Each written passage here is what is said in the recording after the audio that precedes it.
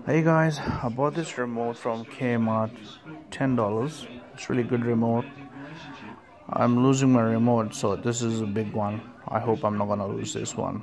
Anyway, I lost the setup, how to set this up, and I just found it out and it's working right now.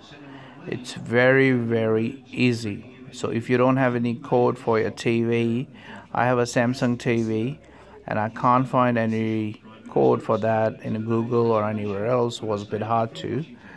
So it's an easy thing to do. If you want to set up a TV, just press the TV and hold it for 3 seconds, and it's a small light up there, and the light comes up still. And when the light comes up, just press the power button and leave the direction like that, and it's gonna search by itself what the code is, and TV is gonna go off. When it's gonna go off, you straight away press OK, and that's it, you're done. And you can just turn on the TV through like normal, just with the power button up and down.